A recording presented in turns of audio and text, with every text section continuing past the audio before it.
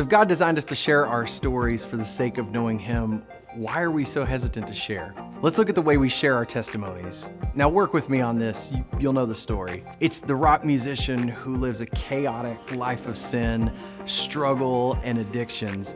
Their life is in an epic shamble, and they're standing on a cliff. Behind them is redemption, below them is death. Then they encounter Jesus, and everything works out. Now, most of us will never encounter that story, so we hesitate. See, most of us believe the lie that our story isn't big enough.